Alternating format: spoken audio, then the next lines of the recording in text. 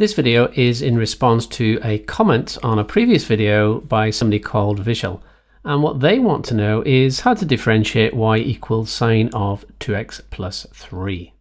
So here we go. We've got y equals sine of 2x plus 3. What I'm going to do here is apply the chain rule.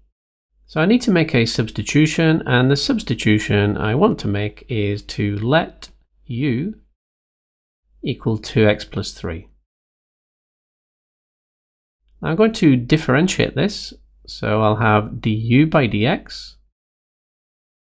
Differentiating this, I'll get 2.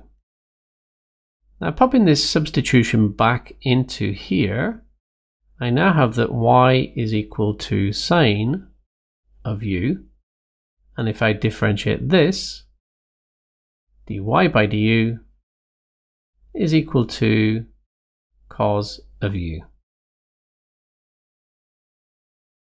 Now I want to find dy by dx.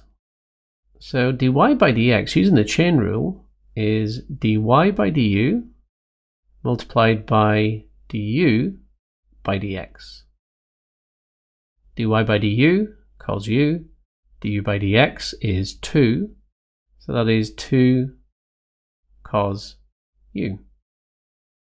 The next thing I need to do is just to substitute back in for u, and we know that u is equal to 2x plus 3. So what I have here is 2 cos of 2x plus 3. Now I hope you found that video useful, Vishal. And if anybody else would like to request a question to be answered, feel free to ask it in the comments below. I'm not saying I can answer every single question. Obviously, I'm extremely busy with my own classes, but I'll try as much as possible to point you in the right direction.